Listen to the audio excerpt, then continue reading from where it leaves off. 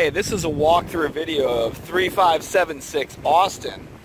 I want you to make note of that gate right there and this little cutaway in the curb, because I'm going to come back to that. It is raining out here now, and so this this property needs work, but it has some possibility. So that's Beneva right here. So we're only 2 houses off Beneva. That's a little bit of road noise. Not sure about the roof. It doesn't look terrible, but I'm going to say it probably needs to be replaced. Look at these fabulous trees all over. Nice trees, but lots of leaves. Okay. So there's a couple things that I really like about this house, except that the door's locked. I don't like that. Came in this way. I guess we'll start here. This was a 2-car garage or 2-car carport. I think I would remove the screen door there and return it to be as such. So, one thing that I really like here, the fact is that this terrazzo is in very, very, very, very good condition. The floor plan really needs to be modified, and this, you know, like everything, this wall needs to be removed. How many times, you're tired of me saying that, like, oh, guess what, Jules wants you to take out that wall and open up the kitchen to the living space. Well, I'm not the only one who wants that. That's just how it should be. Interestingly enough, there's a gas line there, I just noticed. So no appliances, but the AC looks brand spanking new. That's in here, and that is brand new. AC is new, like the terrazzo. I like the ceiling plaster. That's really cool.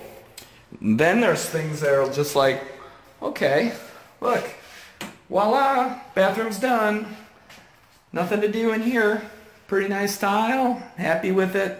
Done. Call that a day. Big rooms. Yucky windows, though. Terrible paint. But, that is. I think that's a speaker. Because there's the vent. Decent closet. Look at this terrazzo. It's perfect. Never been carpeted. Thank God. This would be the master bedroom. And the rehab of this has started, and you can see they did a subway tile up and down in the shower. Looks pretty sharp. That's good. I'd keep that.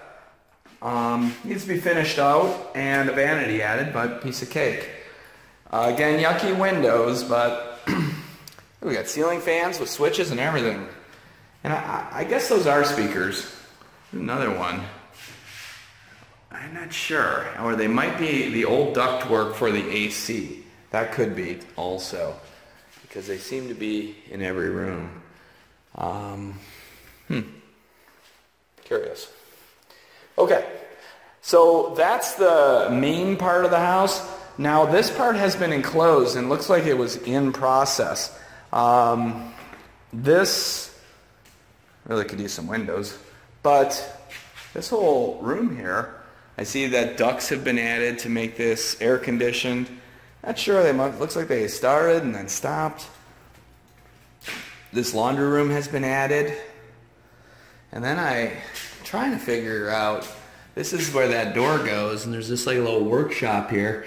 It's kind of like where we order our food. It's like 2 burgers, fries, and a Coke, please.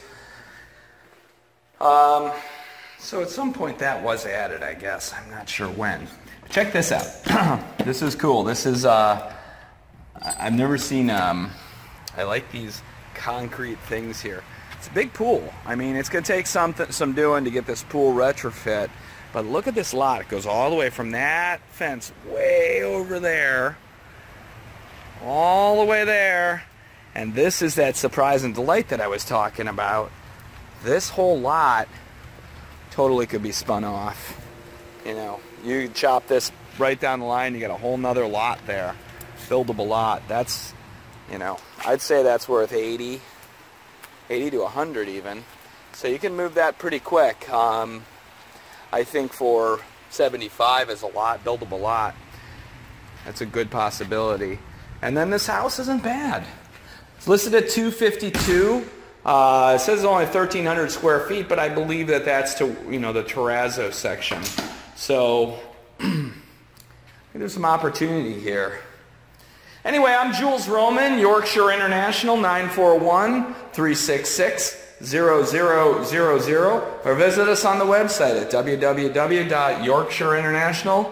And as always, thanks for watching.